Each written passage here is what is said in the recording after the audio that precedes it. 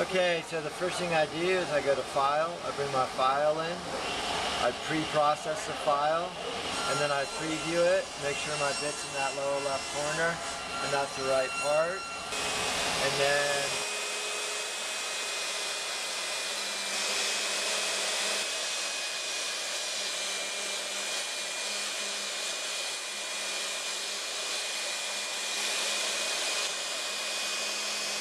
taking our triangle peg game out of the CNC router, you could, as you look through there, you can see the tabs that are left. Don't just break it out because that'll peel the tab off the back. You really want to use an X-Acto knife and trim these tabs down. Nice, always going away from you. So now that the part's out, gently sand the edges, gently sand those tabs off.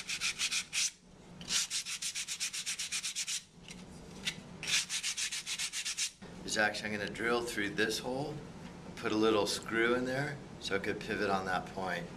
So I always want to use a pilot hole. I'm going to drill, line it up, make sure it's lined up.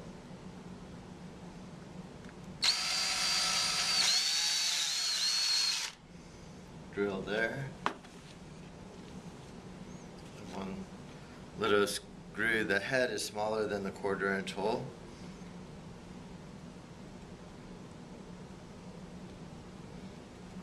I'll screw that in here. Then I'm going to screw it all the way down to the bottom of the hole. So there it is. The screw goes through the hole into the next one, so it'll turn. There's a pocket for all of my 1/4 inch dowels. Close it up. If I don't want it to, if I'm going to travel with it, I could just keep one of these dowels in place there and push it in, and it's nice and sealed, ready to play. I pull that dowel out, pull all my dowels out, and I'm ready to play. Okay, you're all done. These are 1/4 inch dowels. These are just colored to give it a little style. The colors don't mean anything. You set it up however you want with one peg with no dowel in it, and the way you play the game is you jump pegs and remove them, with the goal being remove as many pegs as you can. So I keep jumping. Every time I jump, I remove a peg. I continuously think about where my remaining pegs are going to be.